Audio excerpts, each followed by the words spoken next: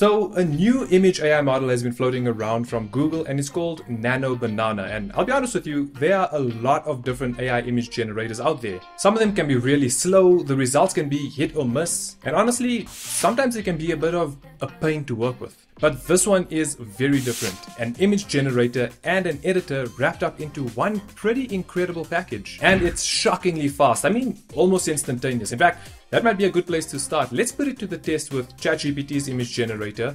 I'm going to run a prompt and we'll see how much quicker Nano Banana can create an image from the same prompt compared to ChatGPT. Alright, so I'm going to go ahead and use this image, drop it into ChatGPT or Gemini, drop the same one into ChatGPT.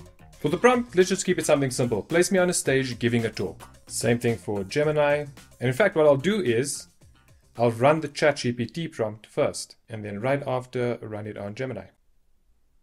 Alright, Gemini is done. And if we have a look at them, there we go. I'm on stage giving a talk. Let's see how ChatGPT is doing. Still generating. According to this, it's just under halfway. Still going. Still going. Just in case you haven't noticed, I have been cutting forward just so that you're not sitting with me watching this video waiting for this image to generate. But Nano Banana created the image in roughly around 25 seconds and ChatGPT is it's running on 3 minutes. It actually just finished and that looks nothing like me. We'll get into character consistency in a later point of this video, but that's the image that ChatGPT gave. There's really no stage. It kept the exact same pose. My face has changed.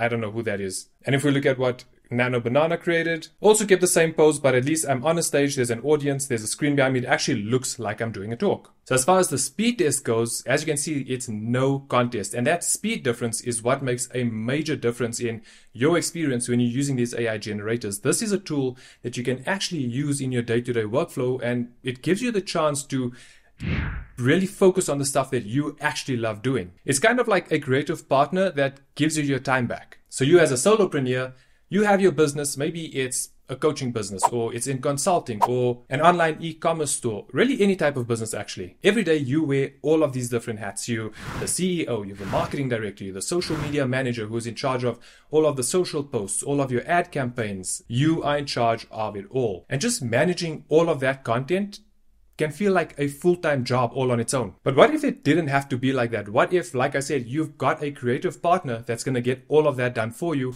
literally in a fraction of the time? And apart from it being crazy fast, let's take a look at 6 different truly practical ways that you can use Nano Banana inside your business and help you with your day-to-day. Now, this is just a short list of quick fire ideas to really get your creative juices flowing so that you can see exactly the type of stuff that you can do with this new model. And the first idea that I had was you can use this to create personalized, memorable gifts for your clients. Now, as a business owner, it's a no-brainer that you need your clients. And one of your major goals is to grow and nurture relationships with those clients. That's what it's all about, because as a relationship grows, that's how you get people to move from being just a client to being super fans of your business. So imagine you are a professional photographer and you've just finished a shoot, whether it is for a family photo shoot or a wedding.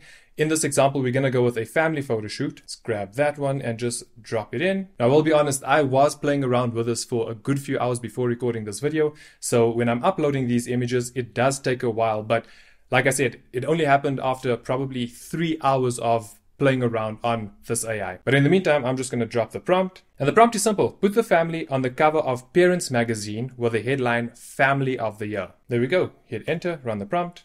And in literally a few seconds, it's done. So that is the original image. That is the new generated image. Let's have a look at how it put everything together. All right, Parents Magazine, expert advice for modern families, Family of the Year. Some of the words are misspelled. They're not even words at all. But you could change that. You could literally remove those words at the bottom, or you could change it and tweak it according to how you want to. So if we give it a try and I just say something simple like remove the yellow text at the bottom, perfect, problem solved. So baby sleep secrets, toddler tantrums, meals in minutes. You can really see it looks like an actual magazine cover, which is pretty cool. And it's removed that whatever that was at the bottom of it. And yes, this is a tiny gesture, but this emotional touch that you're adding that is so personalized is what's going to get your clients talking about your business to their friends and family. So it's more powerful than you might think. And you can do that in less than a minute. Now, this next one is for anyone working with physical spaces. So for example, landscaping, interior design, architects. You guys probably know how much of a pain it is to actually visualize ideas to your clients. But with this, you can literally just take a photo of your client's backyard, drop the prompt into Nano Banana. So for this prompt, I said, add a fire pit and some modern deck furniture. While we wait for that to run, this is the before picture. So you can see it's quite an empty yard. It's got a few fairy lights at the top, but we want to spruce it up a little. Right, and the image is done. Now, this is a very simple prompt. The more details you add to it, the more stuff it's going to be able to add, or the more changes it's going to be able to make to the image. But it did add the furniture on the outside. Did it change up the table? Let's have a look. It didn't change the table, but it did include the fire pit and it removed that chair that was here on the side. And yes, this might not be a perfect image, but like I said, if you add in more details into your prompt, so for example, it can neaten up the grass, add in flowers over at the back. This is just to show you how quickly this AI works and how quickly you can actually visualize your ideas. So when you use it like this, you're not just describing a concept to your clients, you're actually showing them a finished or almost finalized visualization of how their yard's going to look. And doing something like this traditionally would normally take a couple of days. I don't know. If you are in that industry, I'd love for you to confirm it. Just let us know how long rendering, like a visual image generally takes when you're working with your clients. But the fact of the matter is that in that time, your customers aren't just sitting around, they're probably shopping around at your competition. So having something like this really helps you get to the yes from your customer a lot faster. Now this next one is honestly one of my favorites. It's where you can use it to create hyper-targeted ad campaigns. Think about it, when you run ads, you need different visuals that appeal to different audiences. And a lot of times we don't have, whether it's the resources or the time, to do a bunch of different photo shoots in a bunch of different locations just to test your campaign. So let's say you've got a business or a company that produces or creates and sells water bottles. You can just take a picture of one of your products, upload it, and then put the prompt with whatever you want it to be, wherever you want this picture to be taken. So in this example, we've got place the water bottle on a trail in a forest. Let's run it. What's really funny right now is that it's taking longer to actually upload the images than it is to generate them. But we're done. And that is the final image. Again, you can edit it, make the water bottle bigger, zoom in, if you want to focus on any more detail on your product. But it's literally as fast as that. And you can see it looks really natural. It's got a shadow at the bottom as well. It looks like it's on a trail. So something like this could possibly apply to an audience who enjoys hiking or generally just being outdoors. If we were to change the location, we could say something like, change it to a beach. Man, honestly, this looks really good already. But what you can also do is double down. So let's say you sell your product in different locations or different countries or cities around the world, right? So if we take, for example, let's say we're selling the water bottle and you are selling it in or marketing it to an audience that is in the Gold Coast in Australia. I just found a image real quick of the Gold Coast. That's how the original image looks, by the way. And the prompt for this one is going to be place the water bottle naturally into this image. So firstly, it's performing really well, even though the prompts are extremely basic. And secondly, so far, it's literally done everything that we've asked of it. Have I mentioned how you actually do this? So Nano Banana can be accessed in different ways. You can access it through Google's AI Studio, through Gemini, like I'm doing right now. But when you open up a new chat, all you're going to do is click at the bottom. It'll say Tools, select Create Images, and you can go ahead with your prompt and adding your pictures. But now we've got the image uploaded. Okay, that does look a little strange. The water bottle looks kind of off, but it did include the shadow. So what you could do over here is have a hand holding onto the water bottle, extending out towards the beach. In fact, let's actually try that. So let's see if we can make a quick change on how well it does it. So I just said, have a hand holding the water bottle out towards the water. Almost, but that's the picture it came. But now the arm or the hand is coming out from the side. Maybe I should have specified coming out from the center or from the bottom. But still, the bottle is pretty consistent. The hand's placement is a little weird, but in terms of it looking realistic and fitting in, like the lighting and everything around it to match the environment, that all looks good. So you can literally take your product and then place it into accurate locations around the world if you are selling your product in these different countries or these different cities. And because the images that you're using are of accurate locations that even if you just found online, that personal kind of touch is what gets people's attention. It gets them to click and then eventually probably buy your product. Right now for number 4, I'm actually really excited because this is something that I genuinely have a problem with almost all of the time when it comes to creating images using AI.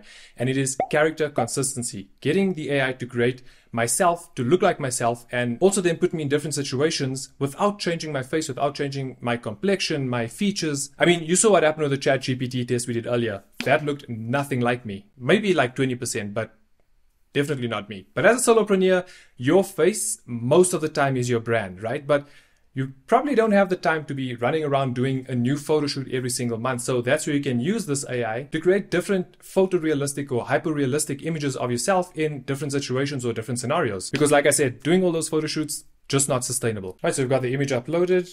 The prompt is, show me as a Formula One driver who has just won the Abu Dhabi race.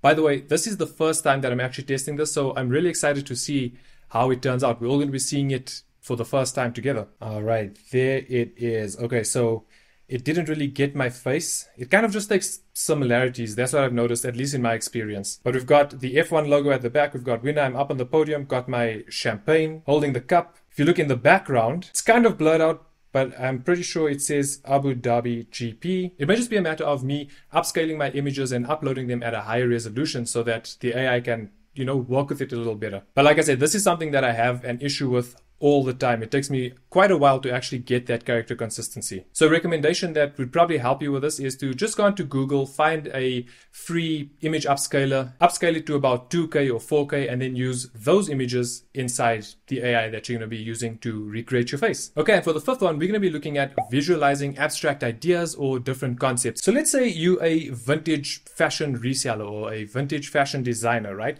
And you've got a garment or a dress that you've created or that you're selling. Upload the image, and I'm just going to tell it, put this dress on a model in a modern day trendy coffee shop. Make sure that we are creating the image. And this looks really, really good. Modern day coffee shop, you can clearly see, like the stuff that they're using, the coffee machines. There's the dress. It looks like it actually fits within the picture. But if you really want to take that extra step, so all I did was add it to the prompt. I said, apart from the 1950s, I said with an old camera. So that little change in the prompt, you can see that the photo's kind of tarnished on the corners. It's got the little scratches on it. Kind of like if it was an older photo that was printed out, it's got these kind of scuff marks, scratches, and damages on it. This actually looks really genuine. And it combines the two eras, right? So a modern day coffee shop, a 1950s dress that looks like it is something that was taken in the 1950s. And you can get something like this done without having to hire out a set or make arrangements to actually take the photo in a coffee shop or hire a model. Literally, if the images weren't taking this long to upload, this could have all gotten done in, I'd say, 90 seconds. So when you do stuff like this, you're not just showcasing your products on a blank backdrop. It's almost like you're telling a visual story and inviting people into a different world, into your world. And it's that kind of creative and unique content that actually gets people to stop scrolling and start paying attention to what you're actually putting out there. And this last one, number 6, is we're going to use the AI to create instant, realistic mockups of your products. So let's say you've created a new logo for your business or for your company. You want to see how it looks like, or kind of figure out a vision on how you want your business cards to look. So you could tell the AI, grab my logo and put it on a business card on this texture on the top of a wooden table, and it's going to do that for you. In this case, we're going to use the Taja logo. So we're going to use two different images. We've got the Taja logo over there, and then we've got a plain white hoodie over here. And what we're going to do is simply just say, place this logo onto the white hoodie. So if you're creating, personalized or custom merchandise for your brand, then this is how you can actually test how it's going to look on the different garments. So it looks pretty plain. It looks like it's literally just put the logo on there, but that's probably because there's not much for the AI to work with. So let's take it one step further. I'm just going to copy this image, paste it over there. And once it uploads, the prompt that I'm going to use is combine the two images so that the person in image 1 is wearing the hoodie in image 2 on an airport runway with a plane in the background. All right, I've actually used an image of myself because I really want to get this character consistency down. Let's have a look at the image. I kept all my clothing. My sneakers are exactly the same. My pose is exactly the same. It literally just switched out the hoodie for my t-shirt in the original picture. This over here is the original picture. So everything else stayed the same. I am on an airport runway. I am wearing the hoodie. The hoodie actually looks really good. The way it folds and creases, the way I'm wearing it, it fits well into my pocket because my hands are in my pocket in the original image. But it really gives me an idea on how it will look if we were to create a hoodie with the Taja logo on it. So using Nano Banana in this way really helps you sell your ideas faster. You can literally show your clients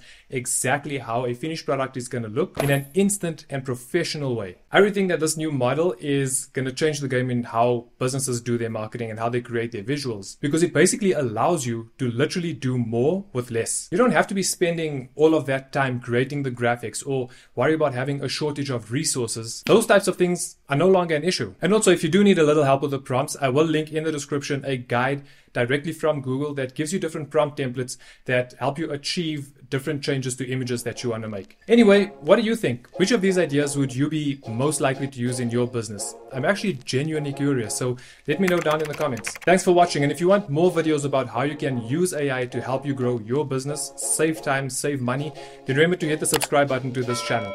Keep creating, keep growing, and I'll catch you in the next video.